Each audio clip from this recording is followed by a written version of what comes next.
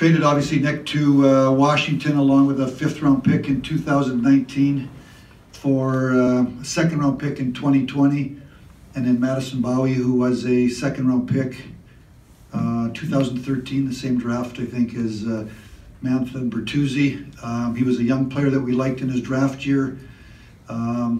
Good size, 6'2", he's a good skater.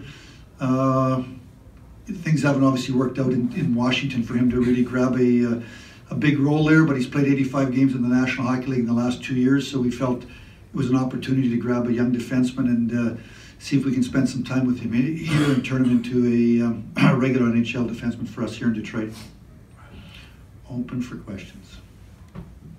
And how much good was the 2nd round pick, just adding that to the, I mean, that seems to have been a... Well, I going into, I talked to Nick Jensen's agent, Ben Hankinson, quite a bit over the last 2 weeks about a possible extension. Became obvious over the last, I think to both of us over the last couple of days that there was a difference of an opinion, and I had, over the last week, as I'm talking to general managers around the league, I had some teams that were interested, a number of teams that were interested in Nick.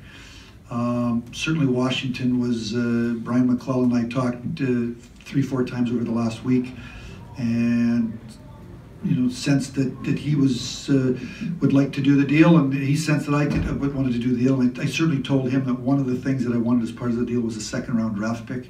I think as we're going through our rebuild, if you look, we've got 2 seconds now in 2019, a 2nd round pick as part of a deal last year for Tatar. We've now got along with our own in 2020, we got this 2nd round pick plus our own. So trying to accumulate some draft picks, some higher draft picks at the same time, moving some younger players onto our roster, and then you acquire Madison, who was a 2nd round draft pick, and he's 23 years of age, and hopefully fresh scenery can be good for him, good for us.